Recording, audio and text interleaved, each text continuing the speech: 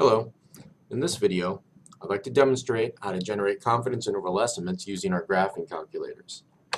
Let's start with generating confidence interval estimates for the population proportions. Exercise number 32 from section 7.2 in your textbook reads, "An important issue facing Americans is the large number of medical malpractice lawsuits and expenses that they generate. In a study of 1,228 randomly selected medical malpractice lawsuits, it is found that 856 of them were later dropped or dismissed." So for part A, they say, what is the best point estimate of the proportion of medical malpractice lawsuits that are dropped or dismissed? So they're asking you to create the best point estimate of the population proportion of medical malpractice lawsuits that are dropped or dismissed. And the best point estimate for the population proportion is the sample proportion. You can see that we randomly selected 1,228 medical malpractice lawsuits. So that's the size of our sample. And out of that 1,228, 856 of them were later dropped or dismissed. So we can calculate the proportion that were dropped or dismissed by dividing the two numbers. Getting our calculator out now, we can take our 856 and divide it by 1,228 to get an estimate of 0.6971 approximately. About 69.71% of the medical malpractice lawsuits were dropped or dismissed. And we can use that now, our sample proportion, as the best point estimate for the population proportion. Now, for part B, they're asking us to construct a 99% confidence interval estimate of the true proportion of lawsuits that were either dropped or dismissed.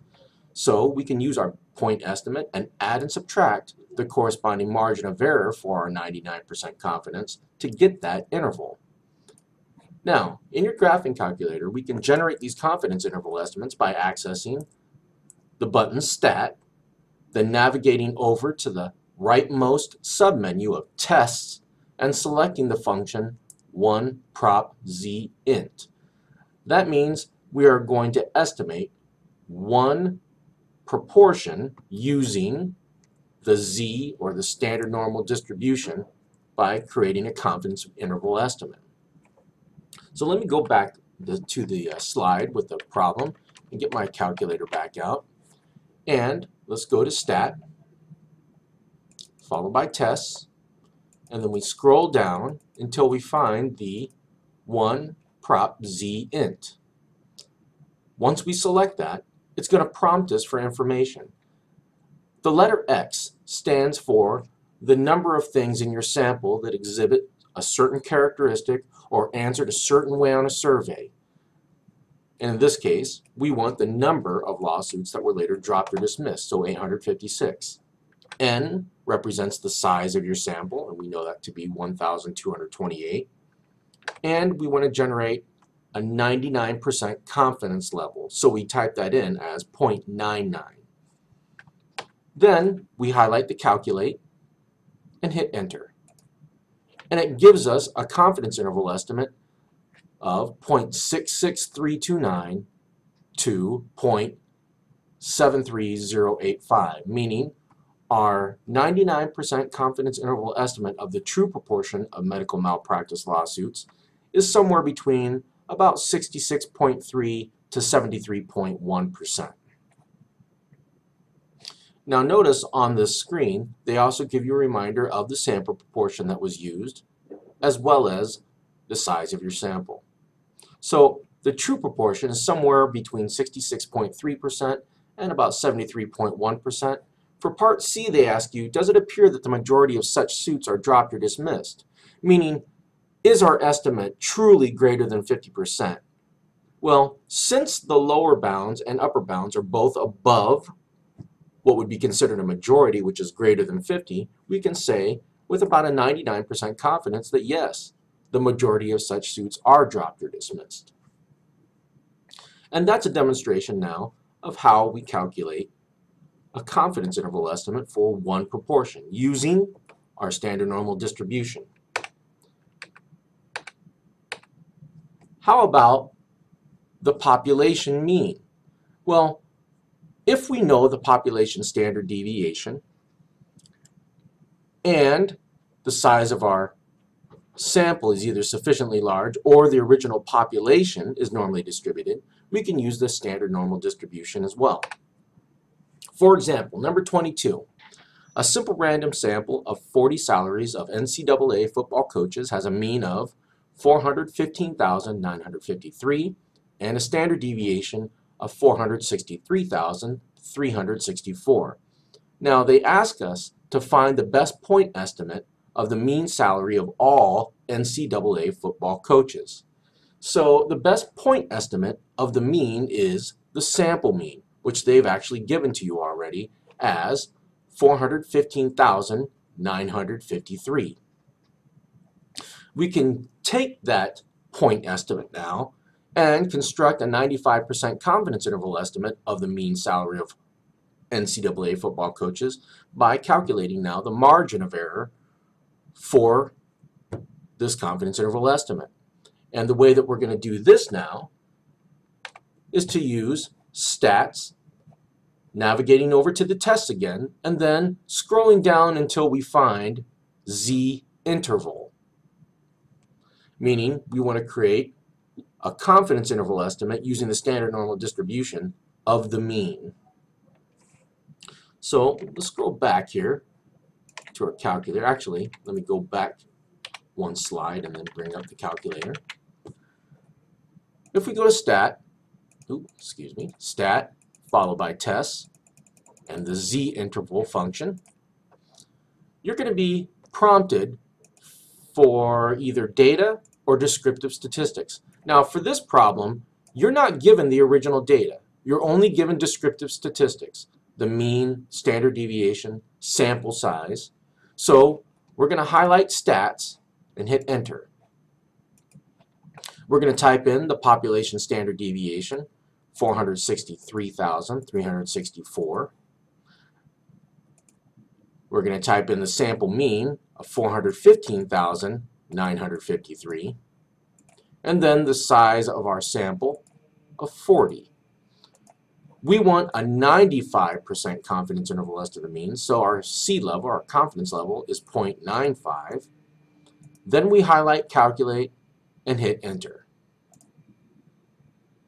And we're told that the true mean of football coaches in the NCAA is somewhere between 272,358 and 559,548. And it also lists again the sample mean as well as the size of the sample used. Now, look what they say for part C. They ask you, does the confidence interval that we just calculate contain the actual population mean of 474,477? And what we find out is yes, the true population mean salary of all NCAA football coaches is in the confidence interval estimate that we calculated. Because consider this, our sample of 40 salaries, we actually calculated a mean that's less than the true population mean.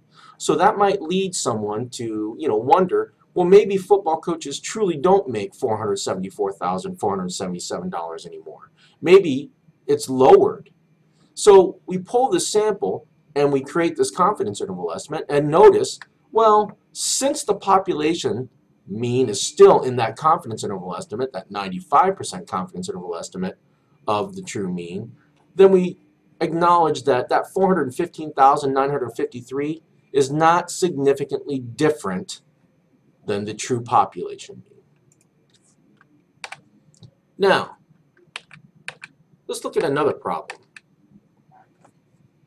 When 14 different second-year medical students at Bellevue Hospital measured the blood pressure of the same person, they obtained the results listed below. Assuming that the population standard deviation is known to be 10 millimeters mercury, construct a 95% confidence interval estimate of the population mean. Ideally, what should the confidence interval be in this situation? So notice, they did not give you any descriptive statistics. They just gave you raw data. But we do know the population standard deviation, so we're going to be able to use now the standard normal distribution to create this confidence interval as to the mean. So we'll want to calculate now the sample mean, because after all that is the best point estimate, but actually our graphing calculators are pretty sophisticated in this fashion. One of the things we'll want to do is actually input this list of data into our graphing calculators by selecting Stat, going to the Edit menu, and then hitting Enter. I've already typed in these blood pressure amounts into list 1, all 14 pieces of data. From here I can go to Stat, over to Tests again, and calculate another Z interval. Except this time I don't have descriptive statistics, I just have my raw data. So for the input, I'm going to highlight Data and hit Enter, and the interface will change. It's going to ask me for the standard deviation, which we know to be 10 millimeters mercury. Oops, I got to go back. So I type in data, type in 10 for the population standard deviation. I specify my list to be list 1, that's where I input all of these measurements. Frequency you should leave as 1, and the confidence level they ask us to find is 95%, so again 0.95. Then I highlight Calculate, and I find out that the true proportion, or the true mean blood pressure for this person should be between 128.69 and 139.17 millimeters mercury. And it tells me that the best point estimate would have been 133.928, on and on and on. They also give us the sample standard deviation, as well as a reminder that the number of values we used in our sample is, again, yes, 14. And that's how we calculate now the confidence interval estimate of the mean when all we have is the data. Now, suppose we don't know the population standard deviation, requiring us to use something else, like the student's t-distribution. For this problem, for the Atkins weight loss program, they say in a test of the Atkins weight loss program, 40 individuals participated in a randomized trial with overweight adults. After 12 months, the mean weight loss was found to be 2.1 pounds, with a standard deviation of 4.8 pounds. Now, the best point estimate, again, is of course the sample mean, but now to construct a 99% confidence interval estimate of the mean weight loss for all subjects, for our population of people on the Atkins diet, we'll have to use the student's t-distribution, which means a different function in our graphing calculators. And that's going to be Stat, Tests, t-interval. So we'll click the Stat button, navigate over to the Tests submenu, and select t-interval. So let me bring up my graphing calculator, go to Stat, and Tests, and then scroll down until I find t-interval. Now here you are going to be prompted again. You can use raw data or descriptive statistics, which is what we're given for this problem, descriptive statistics. The mean weight loss was found to be 2.1 pounds. The standard deviation, they said, was 4.8. The number of tests that we performed were on 40 individuals, so our sample size is 40.